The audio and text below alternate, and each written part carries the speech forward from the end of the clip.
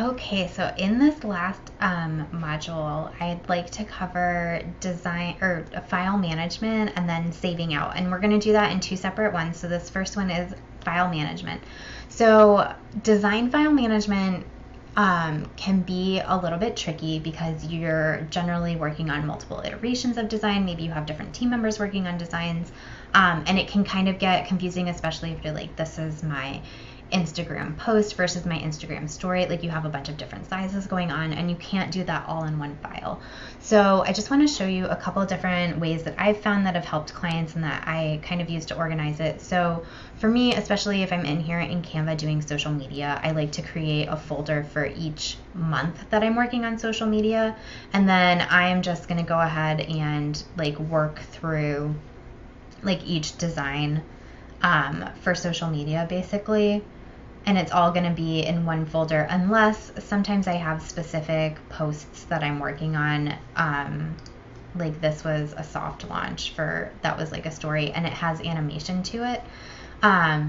If it has animation to it, I tend to do those separately. I just call them whatever it is. So like that was the soft launch for this course actually. And I will put those in separate, like in a separate file, like actual design. And then if I have like posts like this, for example, then I put them all kind of in one running thing. And this is just for December. And then I will do another one, like same concept. I'll do another one for January. So that's how I do it. And then I just have a general social media post that's maybe like that's housing all of these. And so I can go in and see what's happening in December. And then I can do ones for January. That helps me keep on track with what I've already done and which month it goes in. And then it doesn't mean that I have one big social media folder with a bunch of different stuff in it and I don't know when I'm posting things or what I wanted to post things.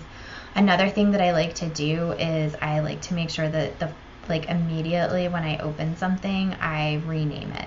So this is December and it's Instagram posts. It's not Instagram stories, it's Instagram posts.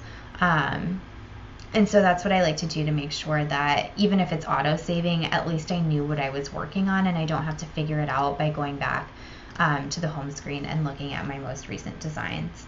So that's something that I would just add into your workflow, open up a new design, rename it immediately, and already have your social media posts or whatever you're working on. So if it's social media or if it's course content or if it's freebies, just have that already set up to go in whatever way like that you're going to do it. Like I said, for me, I really benefit from doing this in like monthly buckets. Because then I can just add in, like if I want to, I can add in an extra folder where I'm like, here's all the images that I'm adding for my stories, or here's all the images that I'm adding into my posts. And I can just house it all in one place, and then I just have it ready to pull into my designs. So that's something that I would really recommend you do. Decide whatever that convention is as far as setting up folders and setting up designs, and then I would move forward with that. If you star and unstar these, they will show up in your left-hand toolbar on your home screen, but you can always get to them starred or not in the folder section here. You can just always open up whatever your new folder is here. So I hope that that helps. It can be difficult to manage sometime, but again, like especially if I'm going to resize this to like an Instagram story, I'm going to copy it and resize it.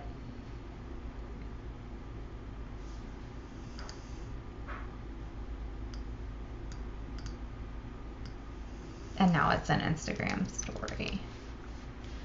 And then I can just go ahead and resize this to whatever feels good for me and for the content. So maybe